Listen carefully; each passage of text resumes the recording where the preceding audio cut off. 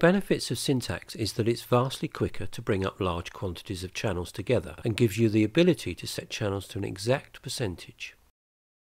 Let's go through some simple syntax commands so that you can get used to them. To turn on channel 1 to 100%, simply press 1 full. Some users might be more comfortable using the syntax 1 at full or 1 at, all of which produce the same outcome. To specify a particular level, type 1 at 50, enter. Note how you have to press enter to finish a command that doesn't involve the lantern going straight to full. To control a range of channels, you can use the through button. So 1 through 6 at 40, enter, takes all those channels to 40%.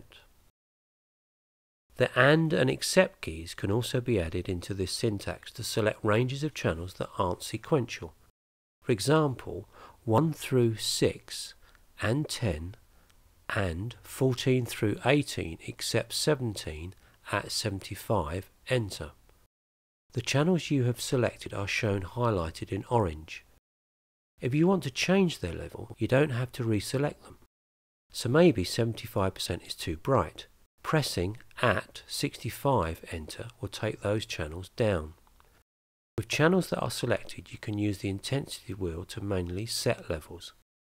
To manually push up a new selection of channels using the intensity wheel, just make your selection, such as 20 through 24, and move the wheel. To add or remove a percentage from a group of channels, you can use the plus and minus keys.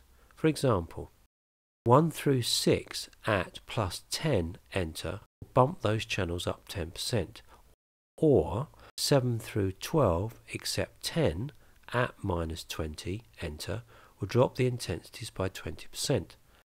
Note how even though the channels are each at different intensities, it takes the 20% away from each of them relevant to their previous levels. If you want a lantern to be the same percentage as another lantern, you can copy the intensity. 12, copy to 10 will take channel 12's intensity and change 10's to match it. You can mix this with the previous commands, for example, with 10, copy to, 1 through 6, except 5, enter. For operators used to having rem-dim function, this can be achieved by pressing Shift and full.